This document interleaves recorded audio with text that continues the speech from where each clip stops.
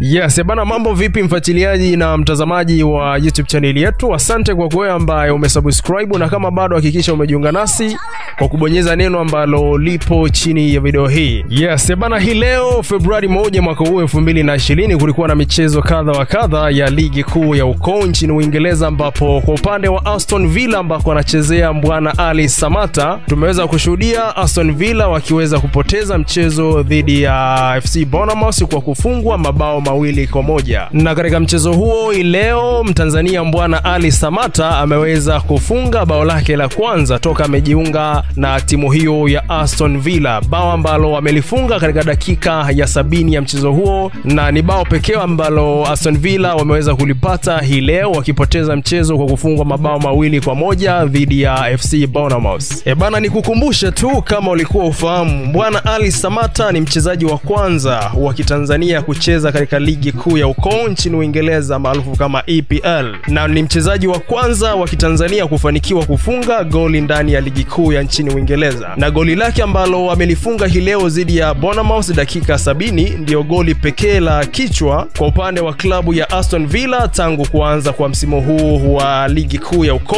nchini Uingereza. Kumbuka tu, huu ni mchezo wa kwanza kwa upande wa bwana Ali SAMATTA katika ligi kuu ya nchini Uingereza, na tutegemee mengi sana huko mbele. Bana, unaweza kuniachia maoni yako kufuatia bwana Ali SAMATTA hii leo kuweza kupachika bao la kwanza toka amejiunga na Aston Villa, na kikubwa hakikisha tu umejiunga nasi kwa kubonyeza neno ambalo lipo chini ya video hii ili uwe wa kwanza kabisa kupata habari zote za michezo ambazo zinakuwa zinatokea muda wowote. Gusa neno ambalo liko chini ya video hii lililoandikwa subscribe ili uweze kujiunga nasi kwa habari na taarifa zaidi.